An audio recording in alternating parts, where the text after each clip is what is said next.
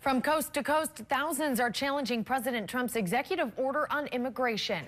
KBOI2's Lauren Clark tells us how Boiseans joined in and their message for immigrants and refugees in our area.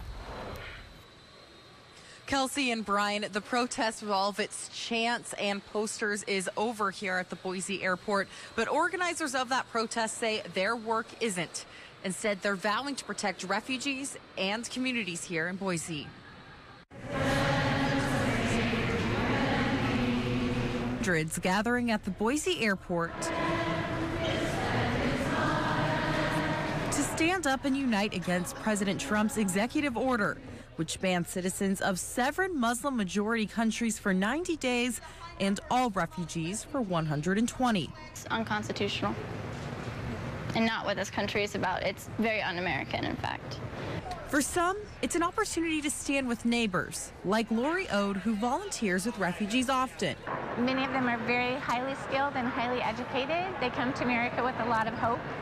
And others to speak up for what they think is right. People who are fleeing out of Syria are the people who are being persecuted, and we need to protect them. And with a large turnout, many say they have hope for making a change. It's so heartwarming to me to see that Boise is so welcoming to refugees.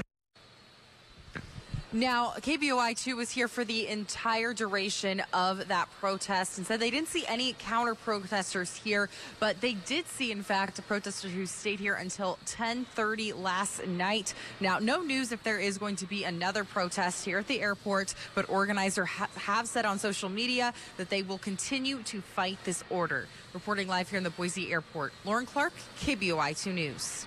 Well, across the nation, protests could still be taking place at more airports. Now, like the Boise airport yesterday and other places across the country, they were filled with protesters, and most of these remained largely peaceful. At times, though, President Trump supporters and these protesters have clashed, forcing airport police to move in.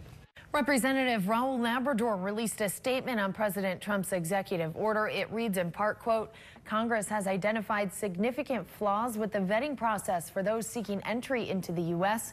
The prior administration failed to adequately address security concerns.